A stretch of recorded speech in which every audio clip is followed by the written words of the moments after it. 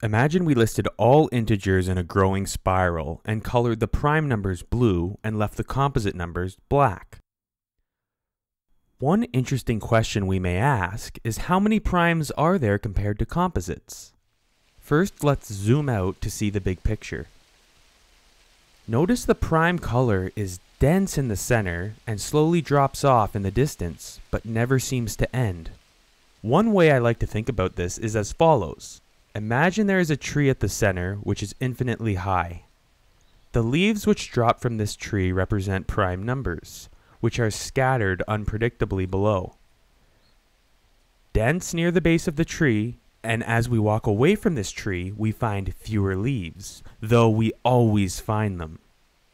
This is exactly what happens when we look at larger and larger integers. We always find more primes, though the number of primes we find gradually drops the further we look. So let's return to our question. How many primes are there less than some integer x? If we make a table, we see the number of primes is always increasing, though as we search further, we find fewer and fewer.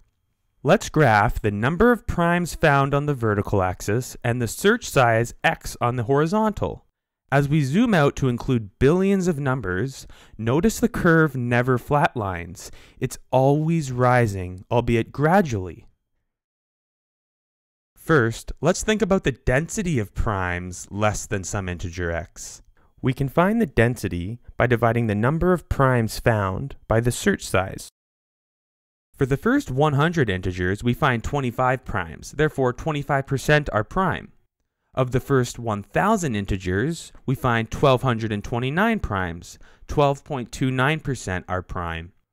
Of the first 1,000,000 integers, 7.84% are prime, and the first 100 million integers contain 5.76% prime. As we search further, this density continues to drop, though the speed at which it drops slows down. Here is a graph of the search size on the horizontal axis and the prime density on the vertical. Notice that as we zoom out, the primes are a vanishing proportion of all integers. Amazingly, we find this formula in nature. We see it in galaxies, storms, flowers, and even inside our bodies as the design of least resistance, known as the logarithmic spiral. Notice that as the spiral rotates, it gets further and further away from the center.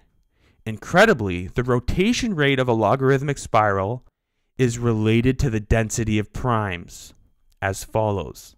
We have the number of rotations, call this phi, and the distance from the center, call this r. If we graph phi against r and zoom out, we see they are related according to the natural logarithm.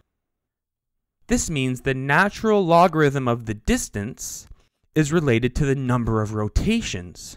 The graph of the natural logarithm is commonly written using the variable names y and x as y equals the natural logarithm of x. Notice the graph tapers off in the same way the density of primes gradually decreases. The final step is to invert this by changing the y-axis to 1 divided by the natural logarithm of x. And when we zoom out, we find the exact same curve generated when we plot the density of primes. Let's confirm this by overlapping the two plots. In green is a graph of the line y equals 1 over the natural logarithm of x, and in red is the plot of prime number density up to x. As we zoom out, they approach each other. The further we zoom out, the more accurate the green estimate becomes. This is known as the asymptotic law of distribution of prime numbers. We now have a formula to accurately tell us the density of primes without counting. The density of primes up to some integer x is approximately 1 divided by the natural logarithm of x, or ln x.